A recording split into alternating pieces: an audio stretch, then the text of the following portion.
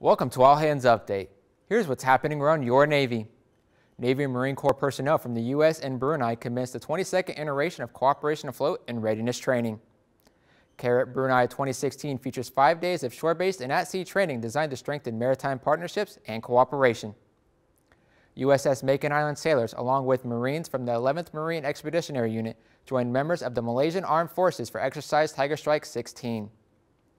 The exercise is a Malaysia-led training exercise with an emphasis on increasing combat readiness and amphibious operations. The U.S. Navy is providing maritime patrol and reconnaissance aircraft to assist in life-saving efforts after the November 13th earthquakes on the South Island of New Zealand. The Navy is fully supporting the recovery efforts as the U.S. and Royal New Zealand Navies regularly operate and train together in various engagements. You can read more about what's happening around your Navy at Navy.mil.